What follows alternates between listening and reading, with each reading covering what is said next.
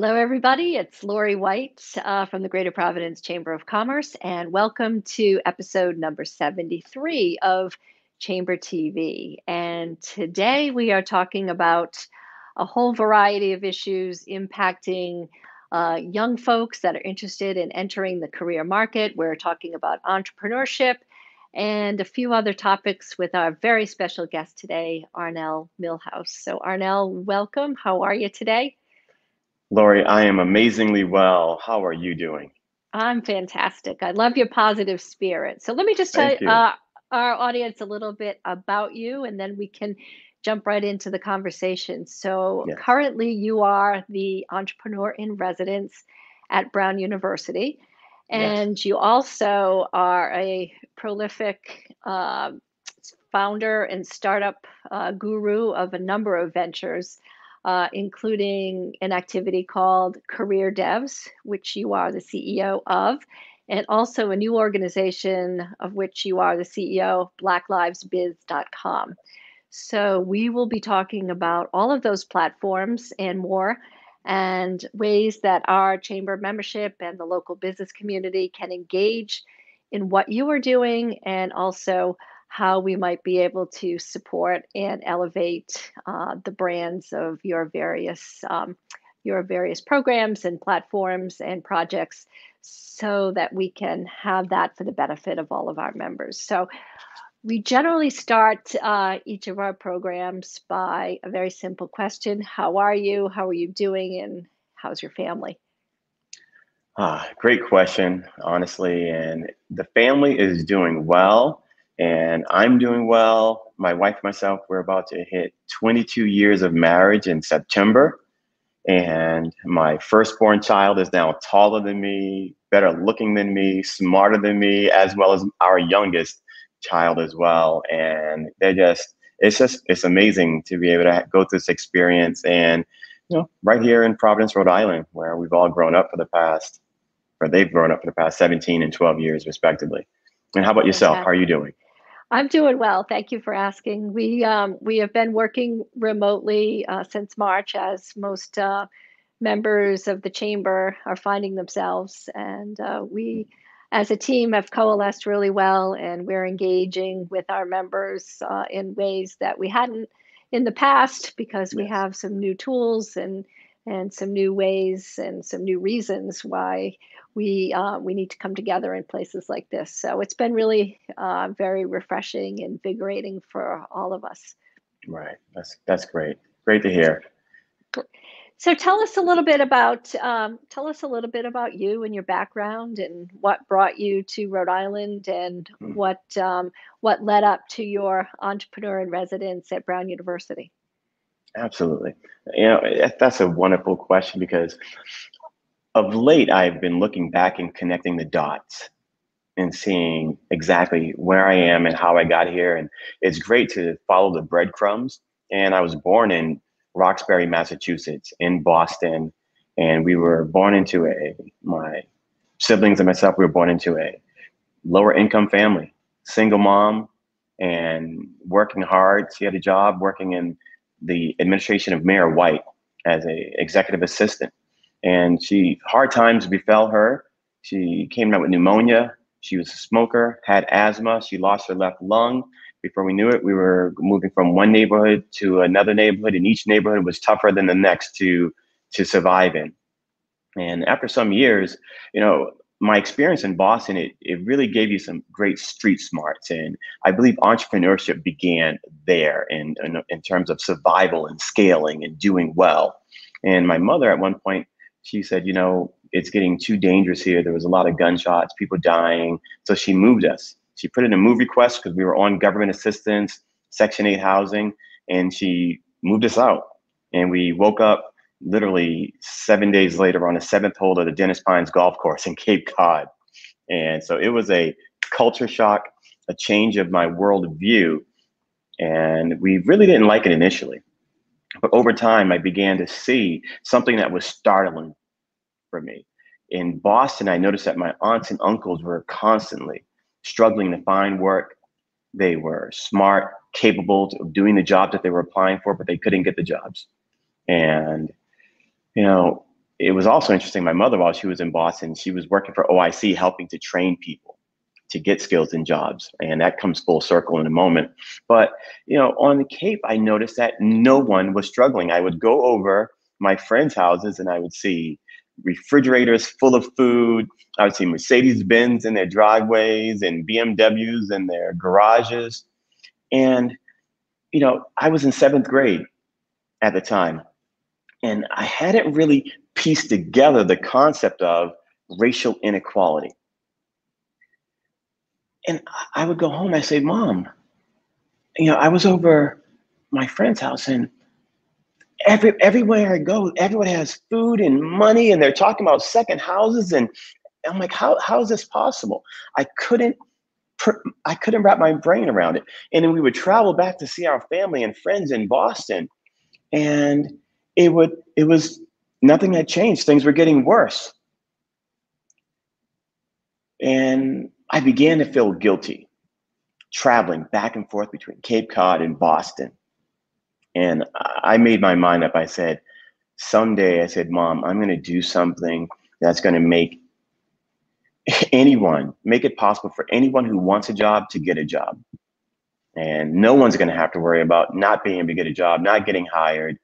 And, so then I ended up going to Johnson & Wales, originally for hotel restaurant management, because a few years later I had forgotten my vision, but I stayed in love with technology. From 7th grade, I got into programming, making video games, not just playing them, but creating them. And in high school, taking more rigorous computer science courses. And one of the managers at the restaurant that I worked at, Fred's Turkey House on Cape Cod, it's no longer there, but it was a great, great restaurant, Fred's Turkey. If anyone's ever been there, I was never in the turkey suit outside on Route 28. So if you're wondering, that wasn't me. But one of the managers there, he was a Harvard graduate and he ran all of the computer science aspects of Fred's chain of restaurants. And he convinced me, he says, Arnell, please do not go into a hotel restaurant. He said, please stay with the tech. So I stayed with the tech side. And at Johnson & Wales in my freshman year, my mother passed away of her illnesses, which was a really, really dark time for our life as well. But at the same time, I found myself without any funding, without any money, any ability to stay in school. So I applied for this position at Johnson & Wales that was normally set aside for seniors. I applied for it as a sophomore. I got the position and I received a full academic scholarship to pay for my school, my education. Mm-hmm. At the same time, I got a job with IBM in my sophomore year. And I began to connect the dots and saying, wow, this is my way out. This is my way into the middle class. And so after graduating college, I got a job with a company called CompUSA. And within my first year of working there, I was making $70,000 a year. Blown away. And then my next job within the .com era, I was making $80,000 a year and I had 25,000 shares of stock. I was receiving stock options. And this was up in Boston and Cambridge. Friends began knocking on my door and they began saying, so I started picking out a lot of my friends that were underemployed or unemployed. And that's really laid the foundations for where we are today. But it's looking back at the path, it's an emotional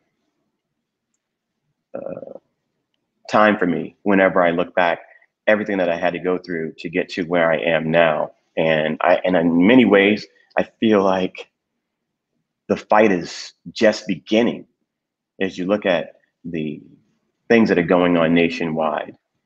And so I'll turn it back to you in case you want to steer it from there. Yeah, no, that's really an amazing story and an amazing trajectory. And it just happens to illustrate the importance of being exposed to lots of different people, lots of different scenarios, but also as you encountered your mentor, as it would turn out, at the turkey house, right? Yes. But he said something very profound and life-changing for you, and it was very simple. He said, "Hey, don't go into the hotel, hospitality, restaurant, management industry. Yes. You've got an aptitude for technology and Mhm. computer science. So go work on that, go perfect that. So Yes. as any, you know, really, really responsible person would do, but it's Yes. sometimes, difficult for us to then actually act on it. You said, okay, here's some advice, and I'm going to take his advice, and I'm going to, um, go to the next, go to the next level, go to the next step. Yes. So, thus, you go to Johnson and Wales, you enroll in computer science, and then you take on those Mhm. two opportunities, both, working as a professional. You said you were a sophomore and you got this full scholarship Yes. that Yes. only fourth year students generally get in running Yes. the computer science lab. And Yes. then another opportunity for you to engage with students on the retail side and Right. selling peripherals and the like. So what you Correct. did, and it's very, it's a great lesson for people that, when someone is about to give you life-changing advice, listen. Correct. Absolutely. Indeed. And you've seen so you also, through your experiences with your family in Boston, have seen the importance of jobs and having someone Yes. looking out for you, and then Correct. wanting to, now pay it back or pay it Right. forward. So tell us a little bit about how, so we know why and Hmm. what the spirit was that encouraged you to start Hmm. Career Devs. Tell us a little bit about what that is, and how students are finding that program working out for them. Absolutely. And, so as a lot of my friends began knocking at my door saying, Arnell, you seem to be doing very well. Can you help us? I knew that many of them were at the end of their ropes, struggling financially. And I didn't have 4 years to sit down with them. So for many of them, I would do a compressed and accelerated version of a computer science education that would last either 3 months, 4 months, 5 months, or 6 months, depending on the individual. But every single one of these people that I worked with, they all received jobs, and all received jobs earning 50, 60, $70,000 a year after just 3 to 6 months of me working with them one-on-one. And so Career Devs, you know, began in 2017, and I founded it with my amazing business partner, Clifton Chanier, and he was a former student of mine as well, who was working in a dead-end technical support job. I worked with him, gave him some training, and he hit it out of the park. And I said, listen, we can do something profound. He's Caucasian, I'm African American, right? And so it's a great partnership in that sense there. And we wanted to focus on how can we take this compressed and accelerated computer science education concept and do it at scale? How can we innovate the process so that nearly anyone, not just the valedictorians or the 4.0 or the 3.7 students in high schools across the country, can enroll in our program, but how can we find the students that didn't test well and create a program that was designed around them? And so we're really big on the concept of a Briggs-Meyer type of personality profile. We analyze students as they come in, and we understand not just their personality style, but their learning style. And we customize our training to them, but then we do something that is really, really mind-blowing. We've gone out to hiring companies and we've asked them, what do they want? What do they want to see in a software engineer? Yep. And So the it's demand companies driven. demand driven. And every manager that we've ever spoken to, their mind has been blown. They're saying, wait, why are you asking us this? We've met with this school or we've met with that college and no one would do this, but you're coming to us presenting this to us. We would love to work with you. And so for many of the companies, they pay us a small percentage of the first year's salary of a student that they hire from us. And then we design the curriculum around the specific needs of the company. They do capstone projects that are enterprise level, full stack, microservice, machine learning, artificial intelligence packed projects, so that when they join a company on day one, they are workforce ready. Some of the students, they get hired right there in the middle of the interview. They're blowing these companies away. We haven't lost one interview to a student in a traditional four-year college. And we have placed 54, as of this week, 54 out of 56 of our graduates have landed jobs. And at CareerDevs, it's innovative. We guarantee every graduate a job. If they don't receive a job within 6 months, they never have to pay us a dime for tuition. It's like a car. When you buy a car, would you buy a car without a guarantee? Would you buy a microwave or a refrigerator? No, you want a guarantee, and the same thing should happen. There's interest free. We don't have any, there's no interest on our loans. There is no loan. And so it's just it's really a kinder, gentler, more guaranteed way of ensuring that any American can access the middle class. And 70% of Americans earn between $10,000 to $49,000 a year.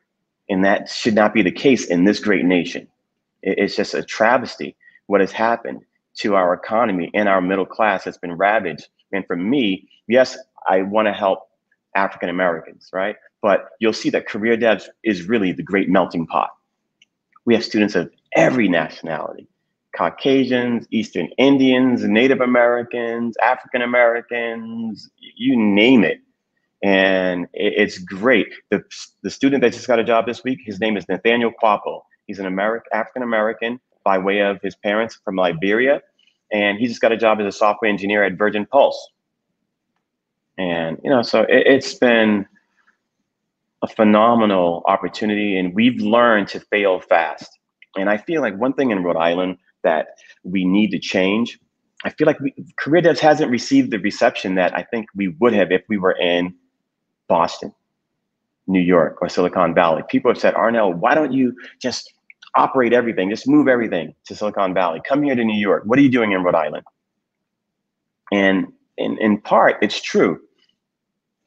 There's not been one story on CareerDevs in any newspaper, right? And yet we've helped 50 people go from 10 to 20 and $30,000 a year to 70, 80, 90, even 120, 130, $140,000 a year. You multiply that 50 times that, and you multiply those 54 people that are all now homeowners here in Rhode Island. Some of them are in Massachusetts, but 90% of them stay here. We're having a tremendous impact on the state. And now we're able to scale. And in this environment of COVID, 40% of the jobs are not coming back, Laurie. You know these numbers. 40% of the jobs are not coming back. And CareerDevs is the best suited organization to do this at scale. We're all online now, so people can take the training anywhere. It's only 3 days a week. And so I think I might be on my soapbox a little bit, but but I want to hear more about it, and I'm glad that you've come on Chamber TV to tell us about CareerDevs, and hopefully we can help tell the story of what you're doing and get employers involved as well as potential students for you. So let's just unpack that a little bit more. So the program is headquartered in Providence, is that right? Yes. Yes. Okay. So somebody's watching this program right now, potentially an employer.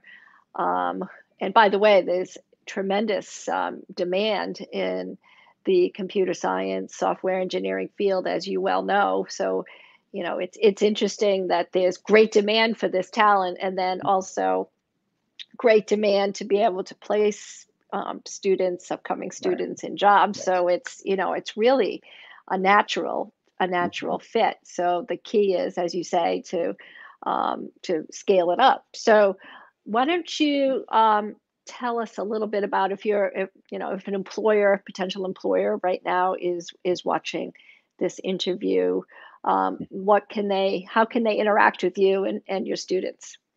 Absolutely.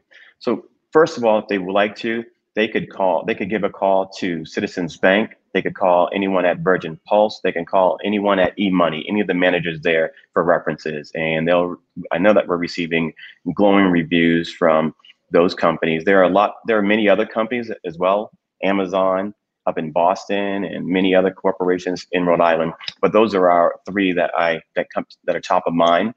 But they can reach out to me directly. It's Arnell at CareerDevs.com. Arnell at CareerDevs.com.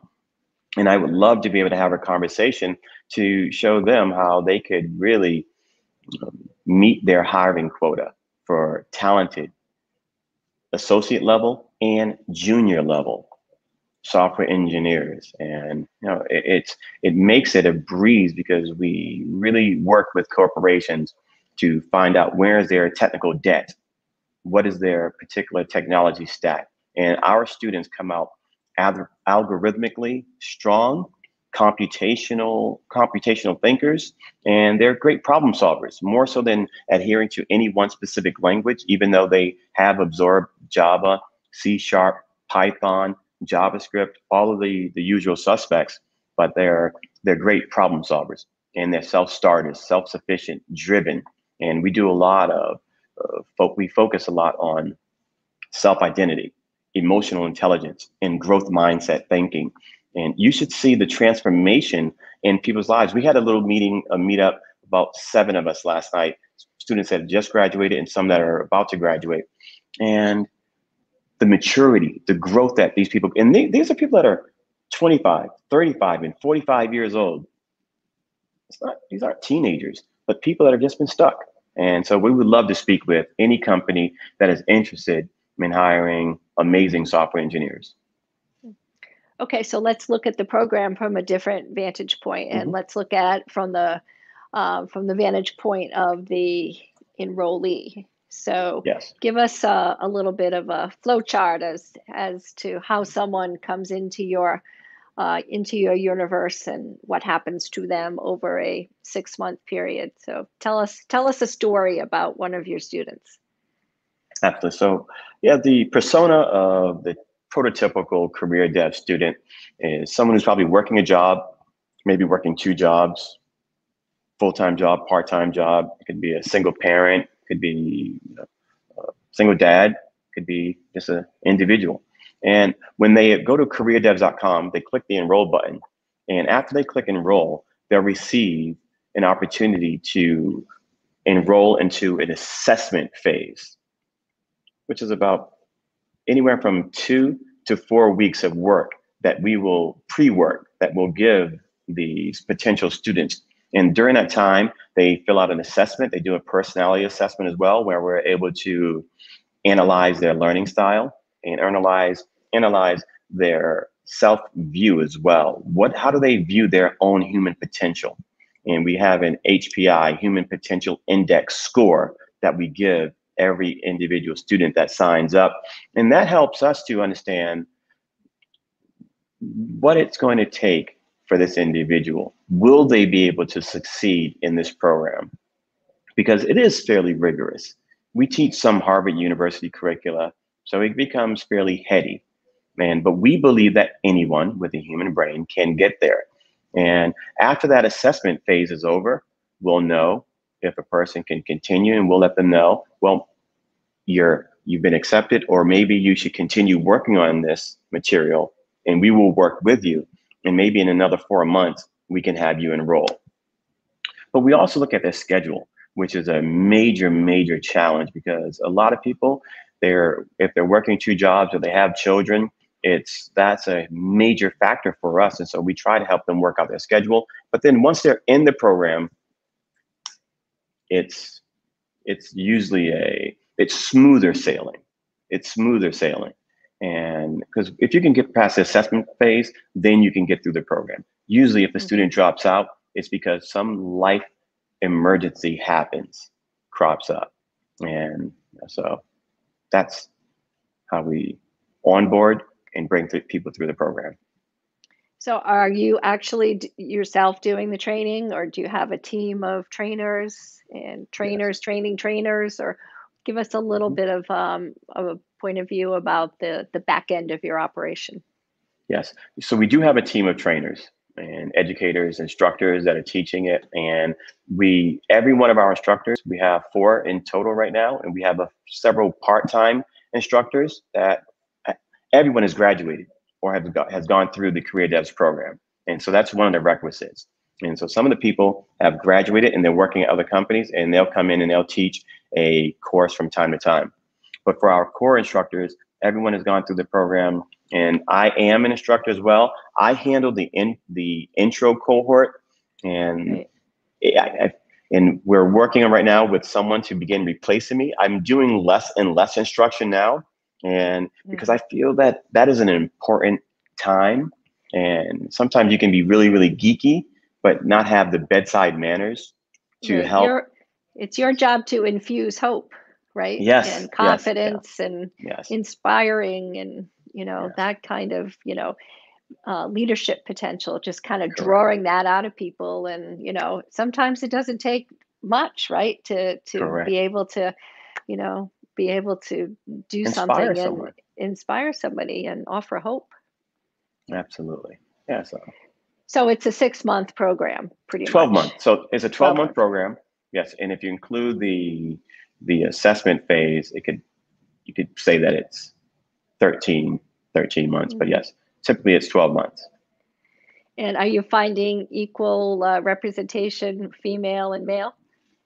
Yeah. So we have 40% female attendance in our school, and 30% people of color, which is phenomenal. When you look at the industry standards for those, it's, I believe, 7% female and 4% people of color in the industry. So we're really hitting it out of the park, and people, seeing that impact, especially if it's women or people of color who, in their wildest dreams, never imagined that they would be earning $80,000 a year in this field doing this. It's a rewarding career already for us, everyone in Career Devs.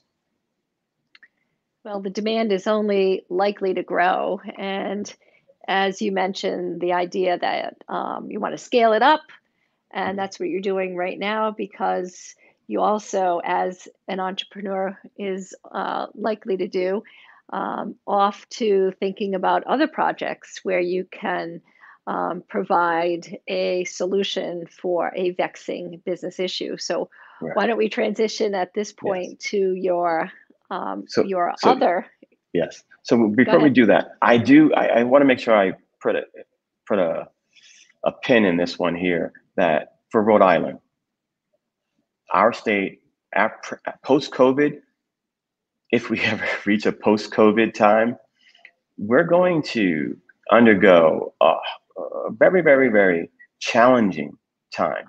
And there are too many people that are in the state that are going to be left behind. So I really want to raise our hand here at Career Devs and say that, please, if you have anyone that you know that wants to have a future proof, a COVID proof career, please sign up for Career Devs. We welcome you with open arms, and we guarantee that everyone that comes to our doors will get a job paying a minimum of 50, but usually between 70, 80, and $90,000 a year. So I wanted to really make sure that Hmm. we ended on that point there, because it's too important for our state. Right. Absolutely. So if you're just joining us, we are talking with Arnell Milhouse, who is the CEO of Career Devs.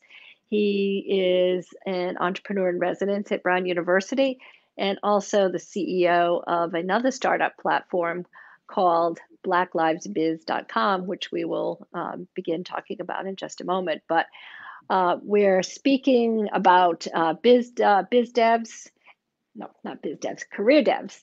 Mhm. And tell us one more time how to reach you, Arnell.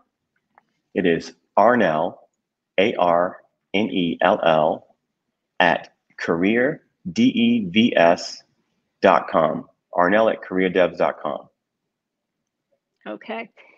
So let's move on to another thing that you're very passionate about, Yes. and the Black Lives Matter movement, and specifically how, again, it's much of the same sort of foundational thinking about how to provide self-sufficiency. This time, your target audience is business professionals and business owners. So give us a flavor of your additional project, please, Arnell. Absolutely. So again, you mentioned something about having different experiences and conversations. So we feel great about what we've been doing on the career side of things, helping people become gainfully employed. But as we began speaking to business owners who said, Arnell, I feel like this business is my calling. I want to do this, but our business is struggling. And one thing that's interesting is that you look at the concept of PPP, right? The funding, the government support that was given to corporations, small businesses, and large businesses nationwide. One of the requirements to receive the PPP is that you had to have more than one employee. But nationwide, 96% of businesses owned by African Americans have 0 employees. They're sole proprietorships. And those businesses are the backbone of the Black community. So 96% of those businesses never received any of the PPP funding. And 95% of business transactions that take place from an internet search are based upon the businesses that are on the first page of Google, Bing, or Yahoo. You have to show up on the first page. Yet less than 1% of Black-owned businesses show up on the first page of Google, Bing, or Yahoo. And, it's the same thing. I go, for myself, I guess, okay, and I've realized that I've been this entrepreneur all my life. I love looking at a process and fixing it. So we created a website called BlackLivesBiz.com. And we made it free for businesses to join. They can upload a profile, a photo, and information about their business. You go there and now you can search. You can say, okay, show me all of the Black-owned businesses in Providence, in Newport.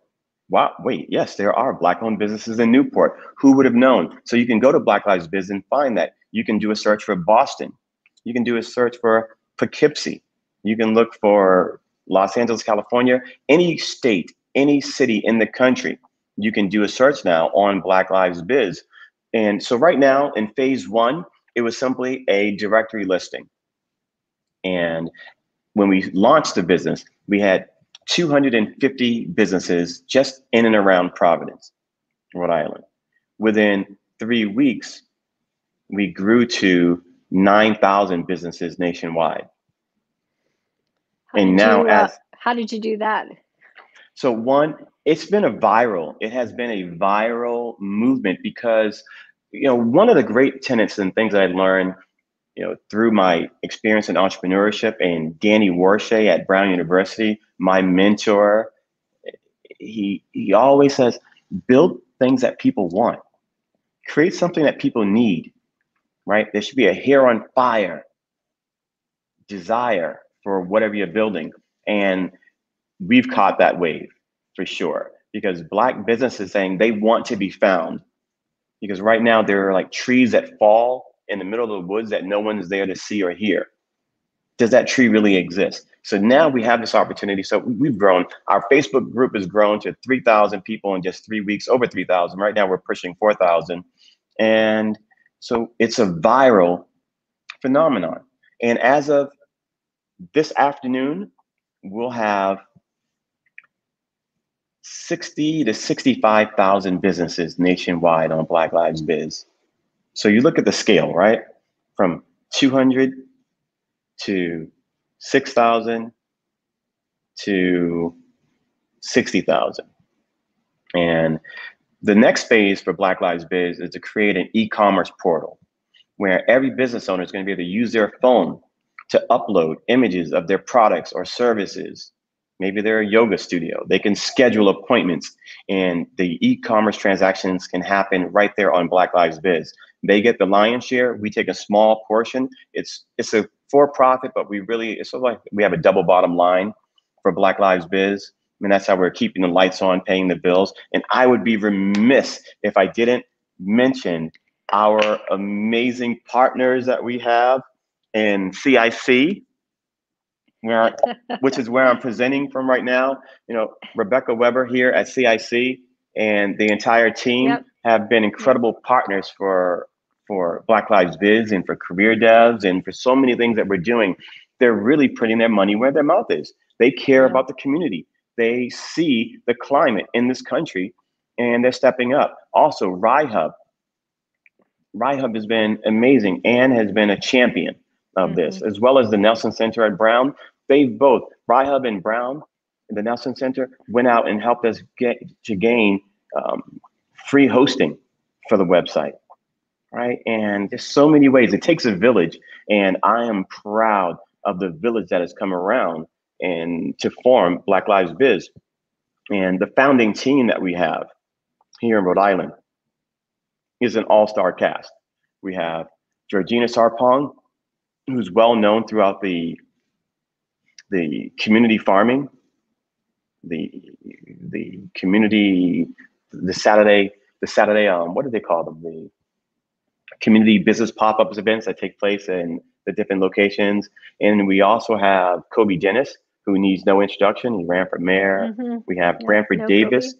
Yes, Kobe. And we have Branford Davis of the John Hope Settlement House. And we have just a great leadership team that is really pushing this agenda forward. And now we're scaling and expanding nationwide to bring a voice. So if anyone is interested, because you see the Black Lives Matter signs everywhere, right?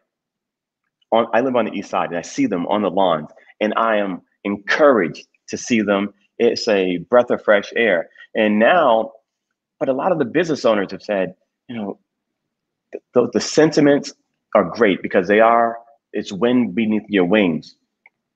But they said, people don't know about this business, right? How can they find out about us? And so that's what BlackLivesBiz is. So now if anyone wants to support a Black-owned business, they can search online and they can frequent that business. They can go to that business. Well, it's like pent-up demand, if you think about it, because people want to support the Black Lives Matter movement, but question of like, what is the best way to do that? Right. And so instead of just making a donation, now you can go directly to the source, right? Because normally if you donate it to one organization that filters it out, that's one way of doing it.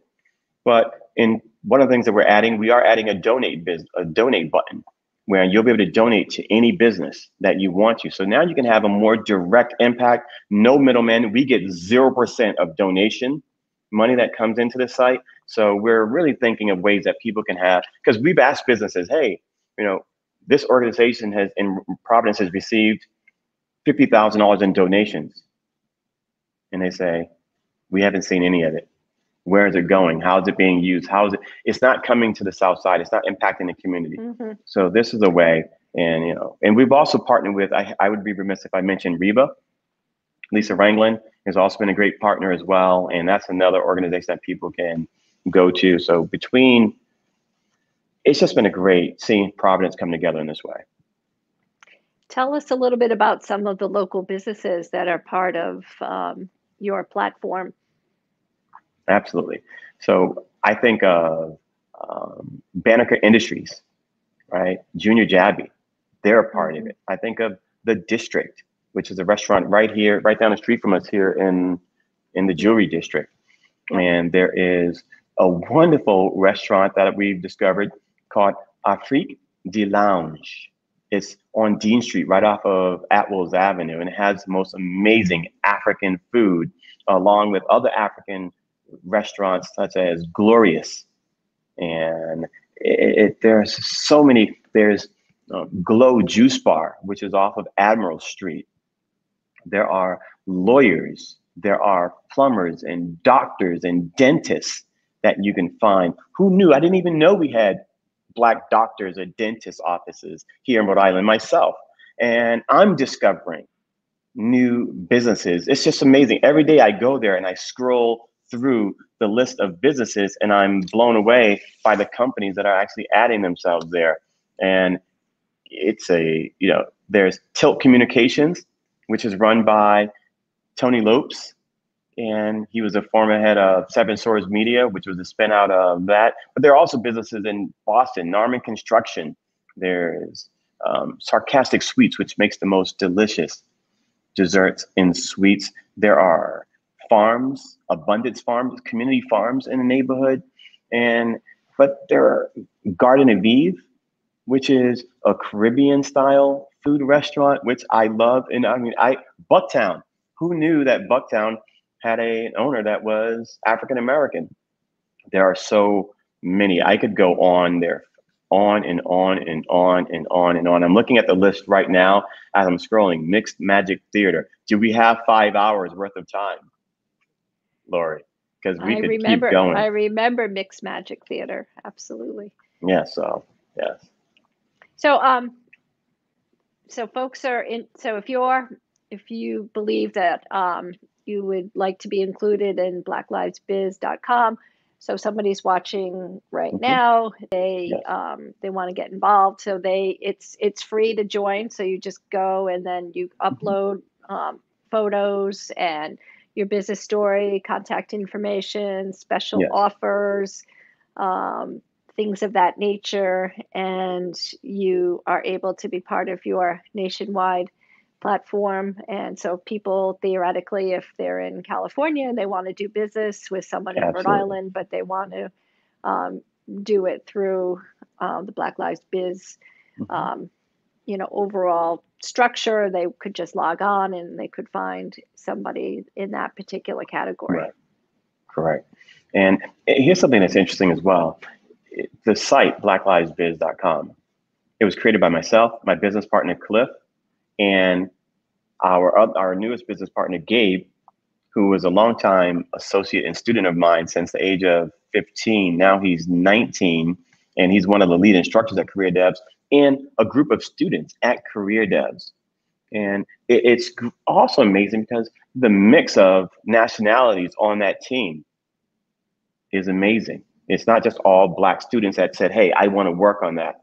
We have white students that said, hey, yes, I want people to know that this is, and we're going to have a team profile page up there soon. But the CareerDev students built that site. And it's just a phenomenal way of one hand washing the other. And it's a win-win. We like to say it takes a village. Yeah. So you're all working out of the Cambridge Innovation Center. Well, they're working out of home. They work out of home from time to time. A few of them will come here. We do have the Black Lives Biz office here, and in partnership with CIC, and that's amazing. It's like you just walk right down how we have an office, and what we're doing, we're able to bring companies in and talk about logo design, talk about branding, talk about e-commerce, talk about messaging, talking about customer personas. And this is things that, and they come to this building, they come to the CIC building, and you see just their jaws drop. And they go, wow. And I go, they're like, wow, we didn't know something this amazing existed in Providence. So, So you're doing coaching too. You're not just, putting people's web pages up. You're saying, hey, come on in. Let's talk about what your unique value proposition is as a business. Who's your target audience? What's the best way to reach, the target audience? How do you search engine optimize their own back end? So you're actually providing some pretty serious business consulting services on top of everything else, in addition to the communications platform. Yes. Can I tell you a secret? Sure. I'm basically taking my entrepreneur in residence office hour role, and I'm making it available to communities of color in Providence here at CIC. And so I'm doing the same thing that I would normally do with students at Brown, but we're doing that here in the community. So everything that I've learned from Brown and everything that I've learned through my own experience, we're doing exactly what you just said. Before we move on to what it means to be an entrepreneur in residence at Brown, I wanted to give you an opportunity, as you said during the last segment, to put a pin in it and to summarize what your major theme is relative to how people can view the importance of this particular website and portal. Yes. You know, we have 10 minutes left. Oh boy, I'm going to try to keep this at 60 seconds because this is hard. As I was talking about my experience when I was younger, traveling back and forth between Cape Cod and Roxbury, and seeing the dichotomy, the chasm that existed. It was 60 miles difference, but it might as well have been different planets, different worlds. I realized that African Americans, we've been living functionally under duress. And I'm like, I think that we might have PTSD. I might have gone through traumatic experience. I'm saying this even now as I think, because economically we're disenfranchised. If you look at what's happening with the NBA, the NHL, and all these other teams and players that have walked off and says, we're not playing anymore. It's like being in an abusive relationship with someone that you love. We love this country. I love America. We do. But something has to give. You know, I was reading an article in the New York Times how 90% of homes owned by African Americans are appraised for 30 to 40% lower value. And one woman, she was in a mixed relationship. Her husband was white. She had to take all of the pictures of everyone in the family of color down and just leave the pictures of her white husband up and leave the house and have another appraiser come in. And then it was appraised for the full value. There are systemic issues in this country that our president doesn't believe exist. Even here in Rhode Island, we have biases that people that are just, and for African Americans, we're functioning within this systemic environment. And we're just really coming to grips with how bad it is. It's like waking up and you're in triage, but yet you still have to work. You have to go throughout your day-to-day life, even though you're in the OR and there's triage being performed on you. So BlackLivesBiz, it's a drop in the ocean that we need. And climate change, it's like we've been experiencing a form of racial climate change for the past 400 years, Laurie. And we have to do something, and it's coming to a head when we're not asking for handouts. We don't want that. We simply want to read the Constitution and know that it's going to be distributed fairly, that those words, that I'll be able to wrap myself in that flag. The reason people kneel is because we cannot wrap that flag equally around our body. It doesn't provide the same protection for African Americans as it does for Caucasian Americans. And so it's so much bigger than just BlackLivesBiz. What we're experiencing is heartbreaking. It is emotionally heartbreaking. We're fighting for equality in a nation that is at the pinnacle of economic achievement and scientific achievement. GPS was created by an African American woman. There's so many achievements and things that we've contributed to the society.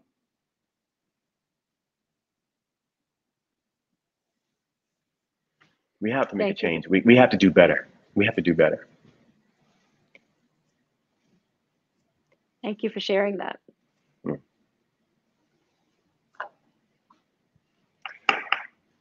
I think now's a good time to probably end it, even though I would love to talk about what I'm doing at Brown and the opportunity that we have there. But yeah, I wasn't expecting that, but.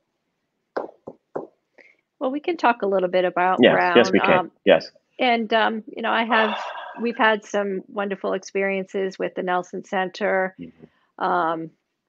we at the chamber over the years have developed some entrepreneurial capacity and trying to showcase why Providence, why Rhode Island is a great place for talent to come to grow a business and to really attach themselves to universities and colleges that have the Yes. entrepreneurial spirit. So in that sense, we've we've worked Yes. closely with Danny Warshay and Yes. a bunch of the team over there. Yes. I just read where I know the Nelson Center has obviously a beautiful new headquarters, but now it's going to Yes. go virtual and Right. we've done a lot of projects with them, cross promoting and the like. So, how is it that how is it that you like to contribute to what the Nelson Center is doing? What special talents do you want to bring to them? So it's been a full year now since I began my residency there at Brown.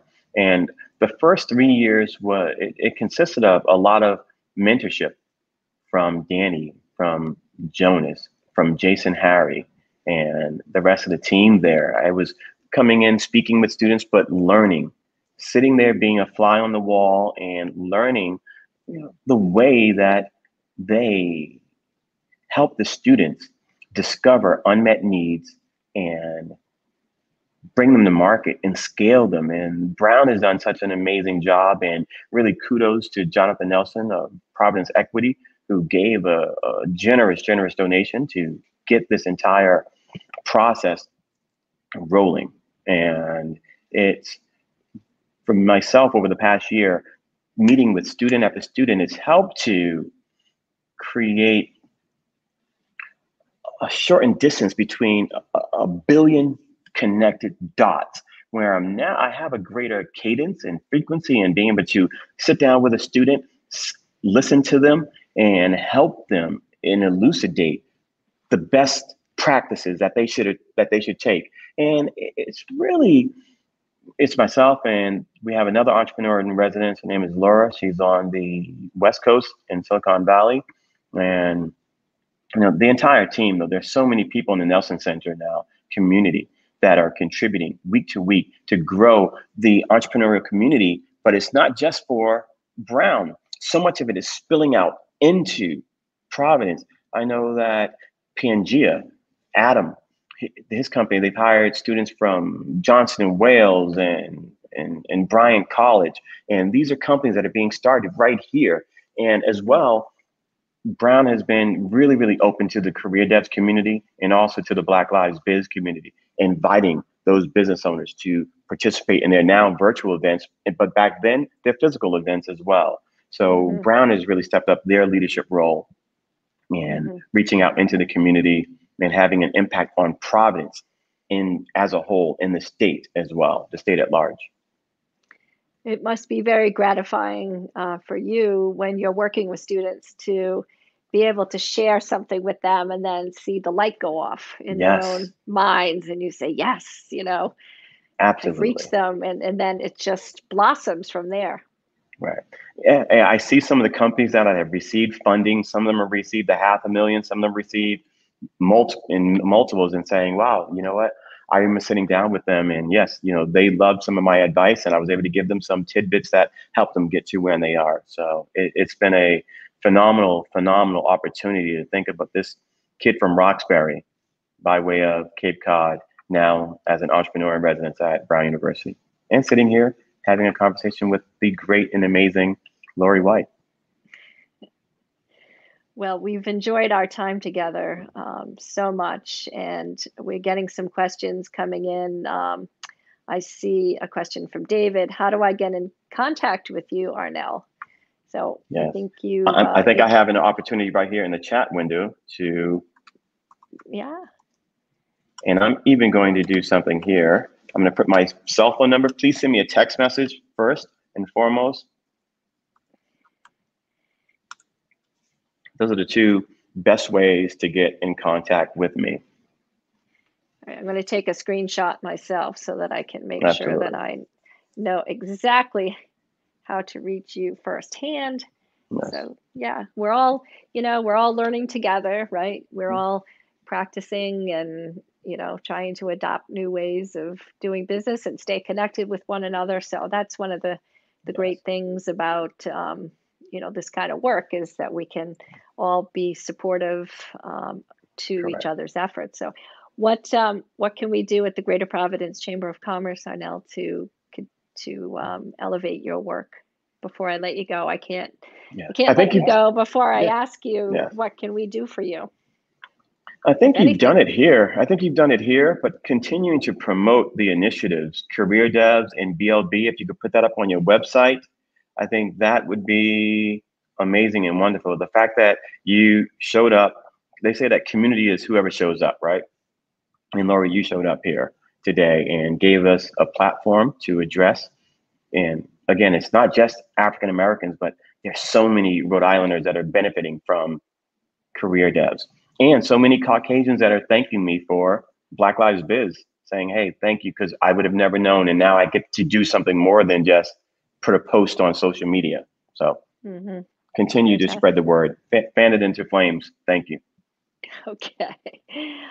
Well, thank you for spending part of your day with us, Arnell. We've really enjoyed it. And this is episode number 73 of Chamber TV. So I hope that you will share this episode with all of your constituents and stakeholders Absolutely. and people in your community. And we'll continue to, hopefully through this effort, find new folks that we can showcase and talk to and learn from and share with, and go forward in that same spirit of entrepreneurship and entrepreneurial thinking that you've outlined so beautifully for us today. So, Arnell, thank you. And thank you so much. We will see you soon. See you soon. Bye. Have a great day. Thank you for everyone for tuning in. Bye-bye. Thank you.